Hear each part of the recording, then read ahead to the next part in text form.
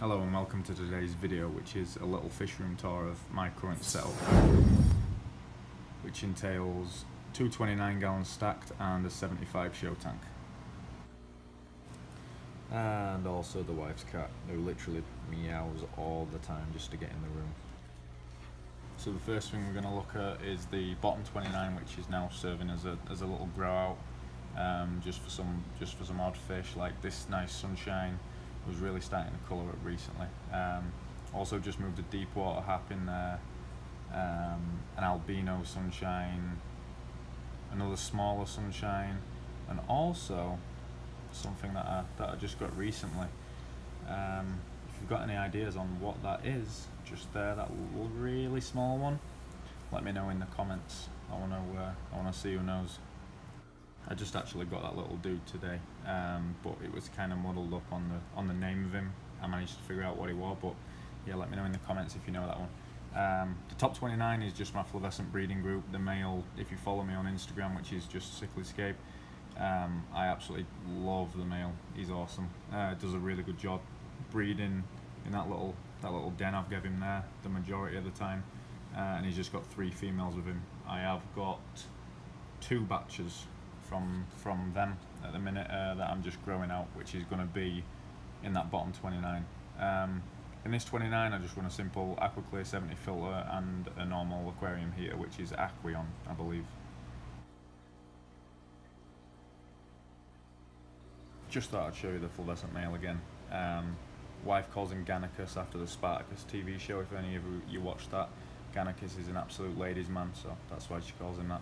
And these are his fry. That's the youngest batch there that we got from one of the females, and then the one to the right is a little bit older, but there's not much in them, so I'm looking forward to growing them out. Obviously once they're big enough to come out of the breed and that. With the fish in this bottom 29, they will then go over into the 75, which is currently a peacock and hap tank with the wife's blood parrot that she just can't get rid of, and also an ACI. And also that little rainbow shark you just see cruising around there. So this is just a little look inside the 75. There's been a few changes since last time. Tyrant Reef's been getting bigger. ACI is just a beast. Got this little dude maybe 2 months ago, but his colour's just cracking. So nice. Little $5 fish there, I believe is a fryer eye, late bloomer. Nice little bally eye, red shoulder, who's starting to colour up nice, and a few others, including this really nice German red. It was a beast in himself. There he is, that little rainbow shark. Actually, no one bothers him, which is really quite interesting. But there you go. There's a 75. This is just a quick look. Just all swimming around together. Don't really have too much issues with this tank. I had a death in here in probably close to about a year and a half, which is a little surprising a lot of the times with African cichlids, because they can be really aggressive.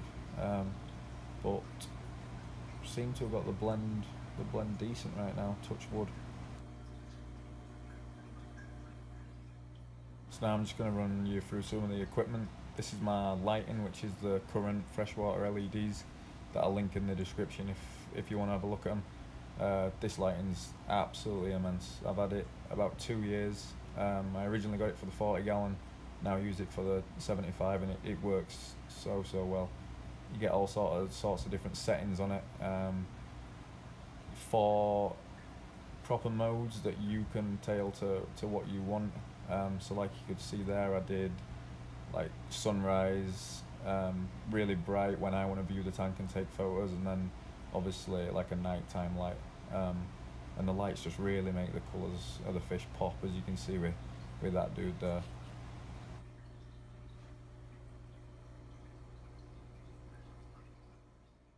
So filtration and just basic equipment on this tank. Aquaclear 50 just with polyfill and a few bioballs in.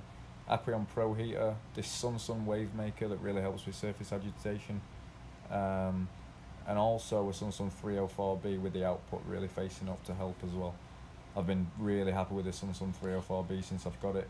So if any of you are looking for a cheap canister filter, that's definitely the way to go. In terms of feeding, these are the three main products that I use. The sinking wafers, mainly for the fry, just so they can graze all day when I'm out. North fin, and also the Omega 1 Super Flakes. And there's the cat.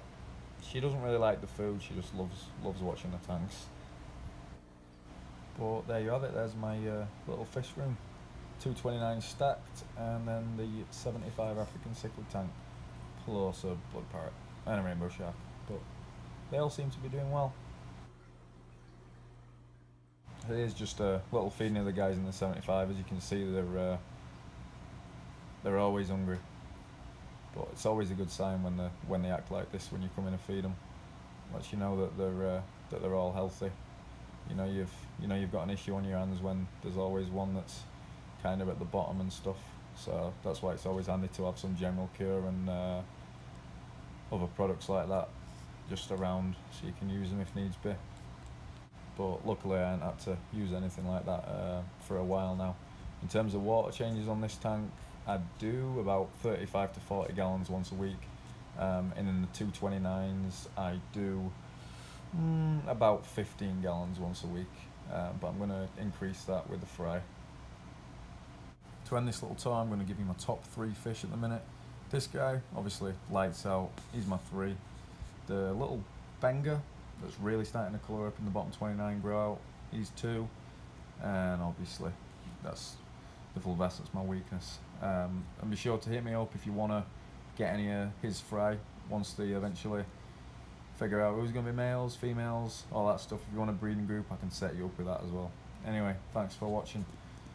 Please subscribe to me both on YouTube and on Instagram if you can. Thanks.